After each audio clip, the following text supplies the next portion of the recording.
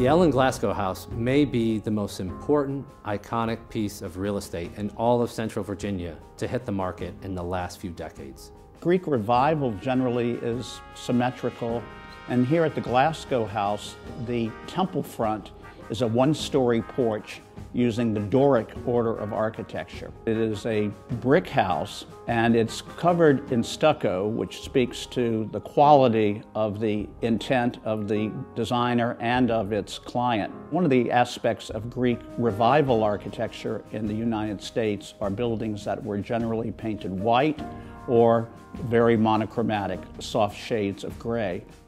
Later, one of the residents of this house, and perhaps its most famous owner and occupant, was Ellen Glasgow.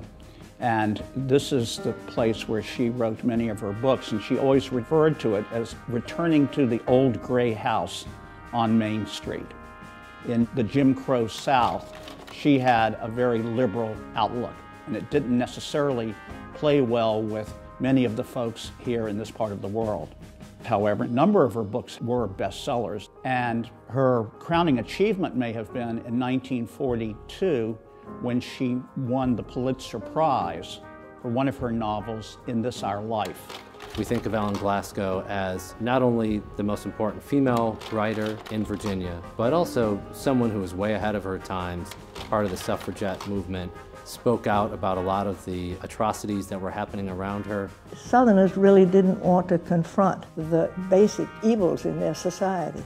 She was paving the way, in a way, for William Faulkner and Flannery O'Connor even. I think if you read any of the novels now, you probably won't understand how original this was or how courageous this was to actually confront the society with things that they were not willing usually to confront.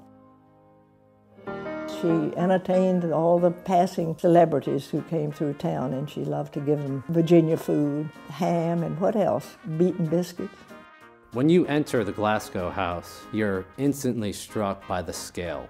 You're stepping from busy Main Street here in Richmond, modern life, and you're transported back in time as soon as you step through the front doors.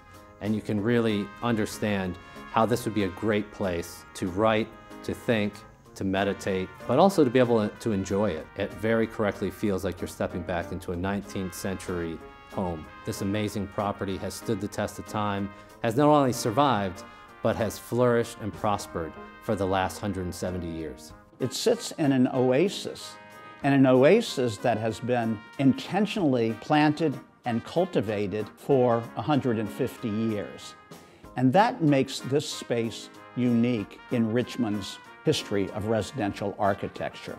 All the stories, all the feelings, all the changes, all the touches are here. Nothing has been erased. Things have only been enhanced. This place is wonderful. I mean, it brings you back. It tells you the world that she grew up in.